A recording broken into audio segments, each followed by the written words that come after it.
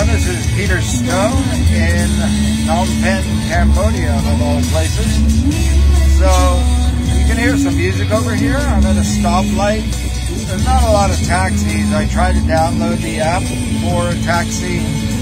There's Grab, there's no Uber, but there's a couple other locals, but it didn't work. So, I am in a tuk-tuk, which I haven't ridden in for many years. Here in Cambodia. I wouldn't be doing it in Thailand. The air is too thick in Bangkok. But over on the side here, there is an attention-getting little stand where this girl is selling cell phone service. You can tell by the volume of the music that surely it got your attention. At any rate, there were no crowds, so I am back at an adventure, and quite frankly, Cambodia, Phnom Penh especially, where I haven't been anywhere else except for the airport, is much like Thailand was, I would say 30 years ago when I got there, back in March of 1987. I was walking along the road. It was just deja vu, really. There's a few more high-rises here than maybe in Bangkok in 1987. I think there were like 10 40-story high-rises, maybe 15, some I never saw, but now there's probably 2,000 or 3,000 in Bangkok alone. And they're slowly building here, which is nice, the word slowly. But I'm staying at an Airbnb, and it's a really nice new condo in a nice area by the embassies and consulates of various countries of the world. And there's some great cafes, really good coffee, if you like coffee. So that's more like a treat than a habit for me these days.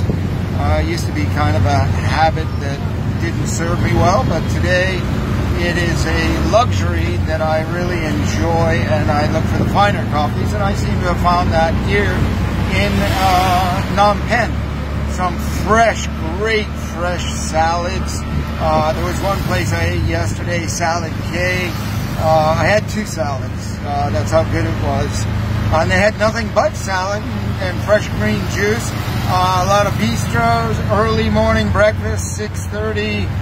The air is fresh and clean, and I'm pleasantly surprised by Cambodia. I can see that it's up and coming, it's growing, it's an interesting place for sure.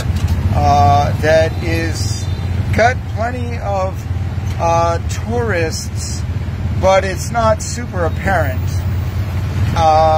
It's not overrun. There are areas where pockets of more tourists than others, like in most cities and areas around the world. But the traffic is manageable. It's not crazy busy. And the pace is my point. The pace is doable. Peter Stone, I'm on my way to the American Embassy. I have business to do, things to take care of. It's real easy. No stress, living life, taking it easy, doing business. Anywhere in the world. I love it. This little phone seems to work well, and my computer, I put it in my local computer bag, trying to help out a little cash flow and help the local economy where possible. So, just a quick share here. Thanks very much. You have a good day or evening or morning wherever you are in the world. Peter Stone, checking it out.